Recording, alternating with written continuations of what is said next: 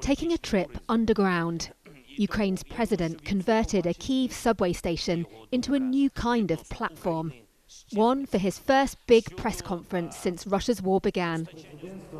Like other underground stations, this place was a bomb shelter for local residents at the start of the invasion. Now it's offering Volodymyr Zelenskyy top cover for a marathon meeting with the world's media, interrupted by the odd passing train. The focus was Russia's war, Western weapons, and the threat of a Russian nuclear strike. Also news, 2 top White House officials will visit for the first time since the invasion.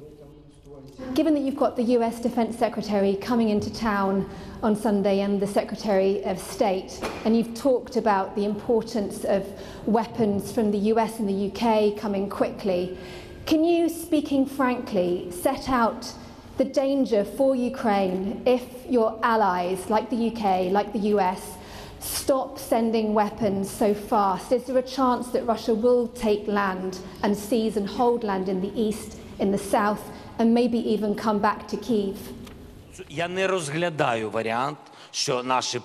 In terms of our partners, I don't believe, and I don't even think about the possibility, that our partners won't provide us with the weapons which they promised.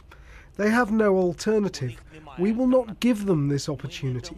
We have no other choice but to defend our land and get it back. What would the other choice be? It would be that we have no state, no people. This would be just a scorched land. This is the only alternative which I will never take into account. This is a man who's already seen his country lose so much.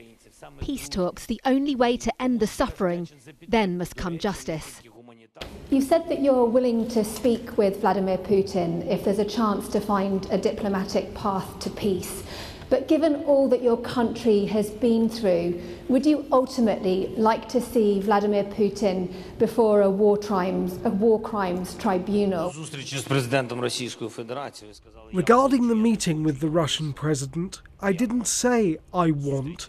I have to see the president if we plan to solve this issue through diplomacy.